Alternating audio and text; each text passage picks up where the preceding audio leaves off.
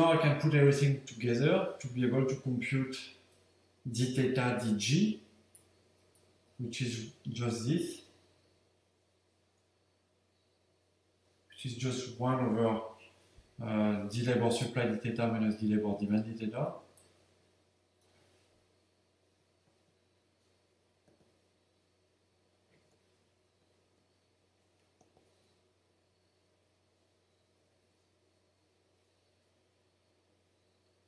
Right, so d labor supply d theta, we just got it, this expression. So it's L over theta 1 minus theta u, and then I have to subtract the slope of the private labor demand with respect to tightness. So I have to subtract dL d theta, so I have minus minus, so it's going to be plus alpha 1 minus alpha eta tau L minus G. This is just private employment divided by theta. Okay. Oh, it's slightly off kilter here.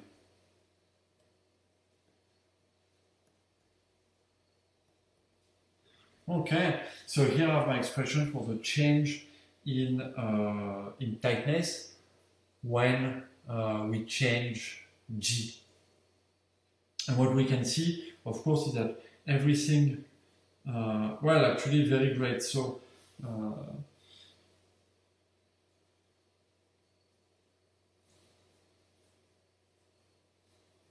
well, actually we can just, let's simplify just a little bit, which is not bad.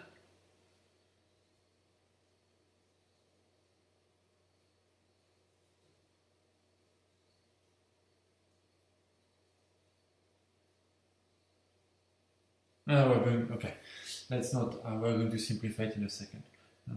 But for now, the key thing that we can notice is, of course, everything is positive in there.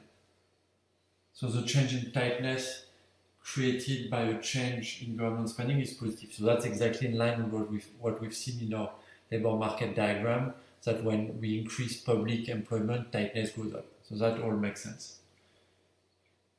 Okay, but what I'm really after is not the change in tightness, I'm after the multiplier, which is equal to the multiplier which I've called lambda, which is equal to dL dg, not the change in tightness, but the change in employment. Okay, but I know that at any point in time, I know that my employment, in equilibrium, employment is given by the labor supply at the equilibrium tightness. Okay,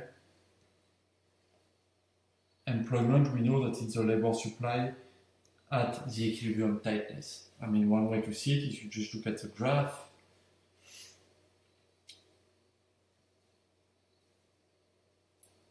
That's our equilibrium graph. You can see employment, which is here, is given by the labor supply, here measured at equilibrium tightness. And once you have your equilibrium tightness, you count the labor supply and then you can figure out what is the level of employment, right?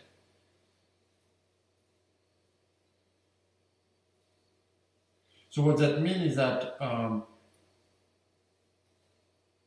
because I know how tightness has changed, and I also know the slope of the labor supply with respect to tightness, well, I know my change in tightness, I know the slope of the labor supply with respect to tightness, and I can figure out how much employment has changed. Okay, so that's exactly how am I going to do it.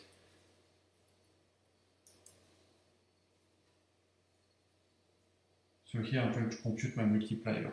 So multiplier is change in employment when I change public employment, and employment is given by the labor supply. So the multiplier is going to be, so it's dL dg, but then it's just d labor supply d theta times d theta dg. Right, if I use the chain rule, using the fact that, as I highlighted here, the employment in equilibrium is just read off of the labor supply.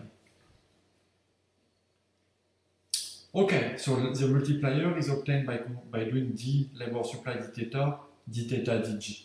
Now d theta dg, I've got the expression, it's this. Great. But it turns out that the slope of the labor supply, dLs theta, I also have the expression. It's given here. Okay? So if I combine all these things, I get that the multiplier is dLs d theta. So it's this L over theta 1 minus eta times u. This comes from this result that we have here in the box.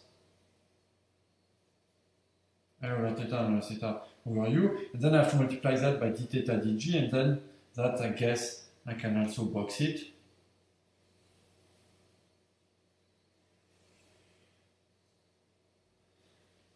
It's this big thing here, and I can put that, so it's 1 over some big things that I'm going to put in my denominator here.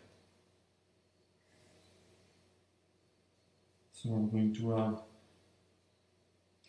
L over theta, 1 minus theta, u plus alpha over 1 minus alpha, eta, tau, L minus g over theta.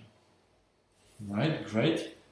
Wonderful, so that's the multiplier. Now that's a bit of a complicated expression. Let's try to simplify it. And in fact, we can simplify it a whole lot by dividing numerator and denominator by what's right now in the numerator. So if I do that, I eliminate the numerator. So I divide the numerator by the numerator, which allows me to get 1.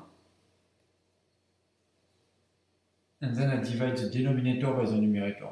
The first term, the term that was here, is going to just disappear because it's the same as what we have in the numerator. So I'll have another 1. Great. And then we have to divide that second term by what's in the numerator. So I have an eta, and I'm going to divide it by 1 minus eta. I have tau, and I'm going to divide it by a u that comes there. And then I have L minus g divided by theta, and I divide that by L over theta. The two thetas disappear. I get L minus g divided by L, and that's just 1 minus g over L.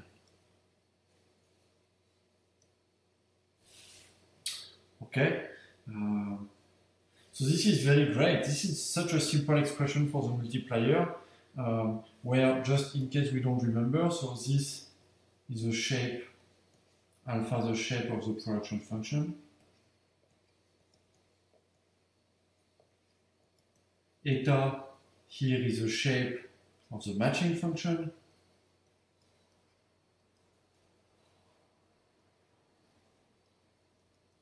Tau over u, tau is the number of recruiters, u is the unemployment rate, of course, tau is recruiter-producer ratio, u unemployment rate, so, and then 1 minus g over L. What is that? Well, g is the size of the public sector, L is total employment, so G over L is the share of workers who are in the public sector, and so 1 minus G over L, what is that? This is just the share of workers in the private sector. Okay, this is just our share of workers in the private sector, very simple. And you know, if we want to let's call it, just to simplify with the notation, let's call this sigma. Okay.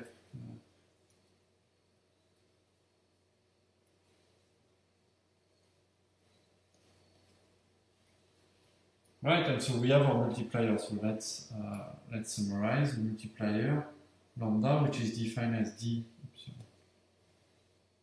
dl dg is equal to 1 over 1 plus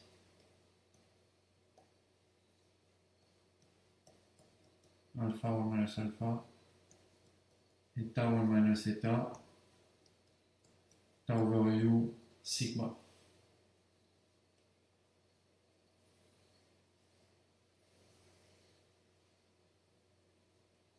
Okay, well, that's pretty tight. So you can get a closed form expression for the multiplier just from knowing your production function, knowing your matching function, knowing, you know, the size of the public sector, and knowing just the state of the economy. You know, tau, the recruiter-producer ratio, which of course we know is a function of theta, and u is the unemployment rate, which is also a function of theta. Which here actually tells you that your multiplier will depend on theta. So for different state of the labor market, you're going to have different multipliers. Something we're going to talk about in just a second.